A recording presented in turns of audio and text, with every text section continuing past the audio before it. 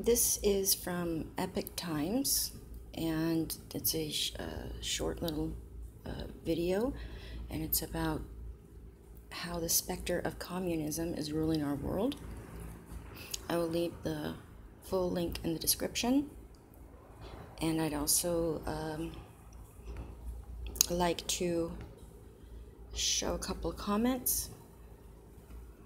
So this will be in the description, the link. And there's two comments here that I'd like to show, and you can read them. This one is the first one.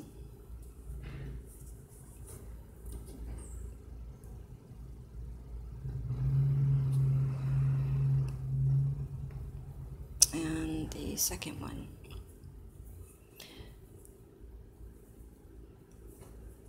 And also I have played the video clip, and if you'd like to see more, you can also download Epic Times app and get a lot more interesting topics.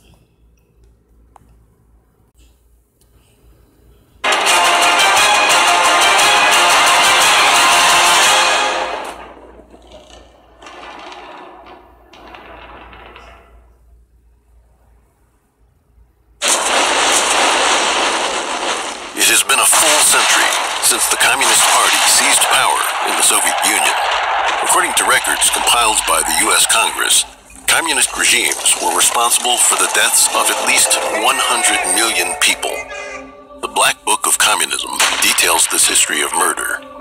From documents declassified by the governments of nations in the former Soviet Union and Eastern Europe, as well as official records on the victims of communist political campaigns in China and North Korea, the public has gained a good picture of the Communist Party's addiction to killing. Communist totalitarianism is often compared to that of the Nazis. While there are many parallels to be found, there is one crucial distinction that is often overlooked. The Nazis aimed to eliminate the Jewish people, but the goal of communism goes beyond physical slaughter. People of faith do not consider physical demise to be one's true death, since the soul goes to heaven or is born again in the cycle of reincarnation.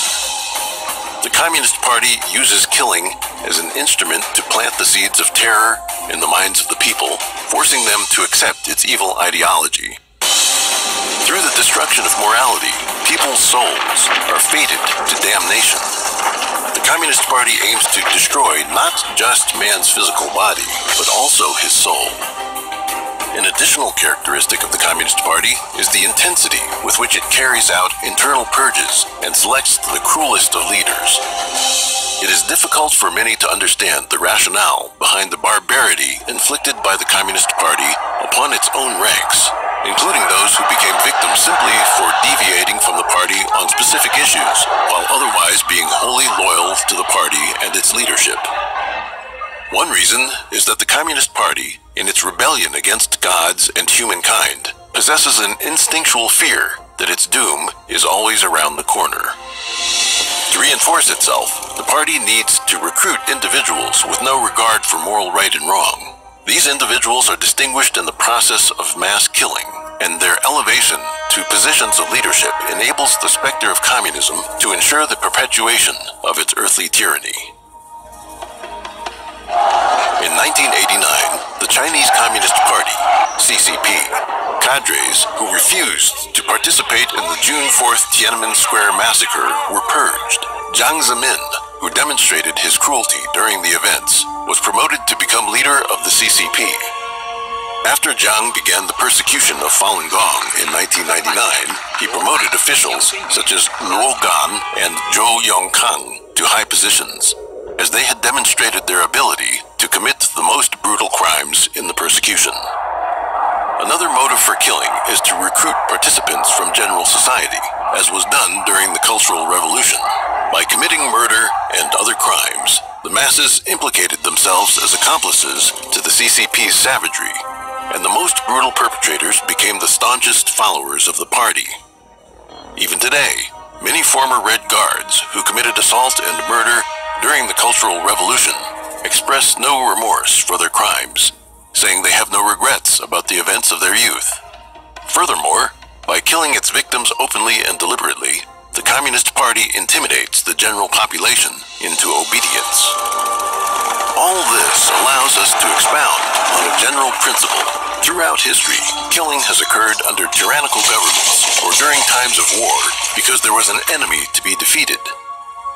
It is the characteristic of the Communist Party that it must have an enemy, and if there are no enemies, it must invent them so that it can continue to kill.